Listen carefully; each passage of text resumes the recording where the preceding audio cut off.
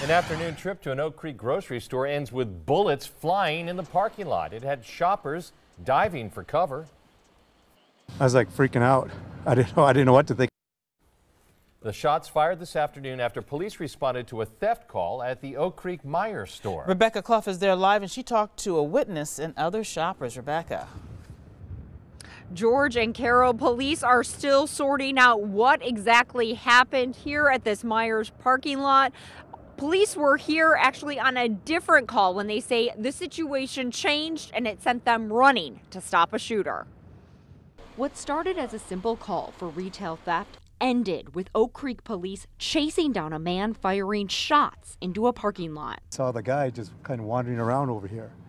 And then all of a sudden I'm walking and all of a sudden a cop started running.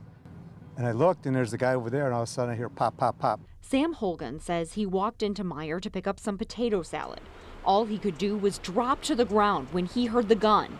Police say this happened as they were in the parking lot arresting a separate person for shoplifting. The officers then heard the shots fired. Their guns were out, but they did not discharge their weapons. They ran towards the shots. And all of a sudden the police officers come in and say, drop your weapon, drop your weapon. Police are not sure where the man was aiming, but he was firing into the middle of the parking lot.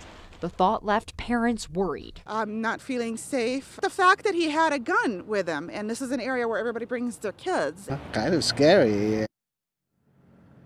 Now, police took 2 other people into custody connected to the shooting incident. In total, 4 people were under arrest, including that man for retail theft.